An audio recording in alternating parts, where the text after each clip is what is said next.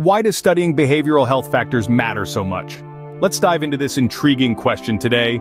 In the heart of the United States, the state of Ohio has taken a monumental step by investing $20 million to delve into the social, economic, and environmental influences that contribute to behavioral health issues. This initiative is a significant stride towards comprehending and combating the underlying causes of mental health and addiction problems. Behavioral health concerns, encompassing depression, anxiety, and substance use disorders, pose a significant public health challenge.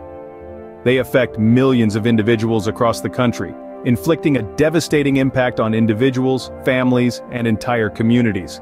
So what will this Ohio-based study focus on? Several critical areas are under the lens. Firstly, the correlation between poverty, unemployment, and lack of affordable housing, and their impact on behavioral health. Secondly, the role that discrimination, racism, and trauma play in shaping behavioral health outcomes.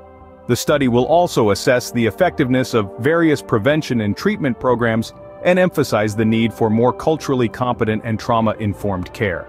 The findings from this comprehensive study will equip policymakers, healthcare providers, and community organizations with the insights needed to devise more effective strategies for preventing and treating behavioral health problems.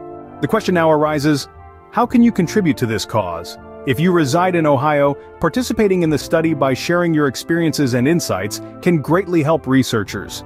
Your involvement can pave the way for a better understanding of the challenges encountered by individuals with behavioral health conditions and aid in creating programs and services that truly cater to their needs. In conclusion, Ohio's $20 million investment in studying behavioral health factors is a commendable initiative, one that holds the potential to enhance the lives of those battling mental health and addiction issues. By understanding the root causes of these problems, we can develop more effective strategies for their prevention and treatment.